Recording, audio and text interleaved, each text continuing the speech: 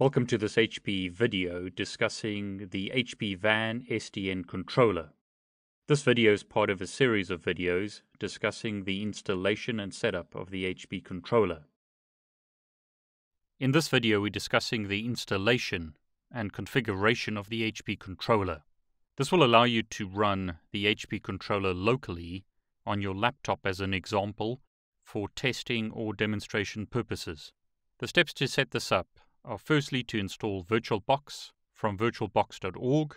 Secondly, download and install Ubuntu 12.04 LTS. Thirdly, download and install a secure FTP client. And lastly, download and install the HPE VAN SDN controller.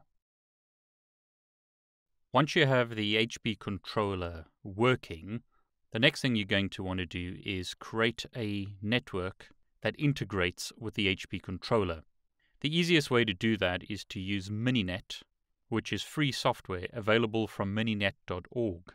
This allows you to dynamically create virtual networks running on your laptop or PC and then test the integration between Mininet switches which support OpenFlow and the HPE controller.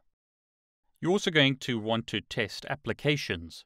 So download some apps from the HPE App Store, install them on the HPE controller, and then manipulate flows on your virtual Mininet switches using an HPE application.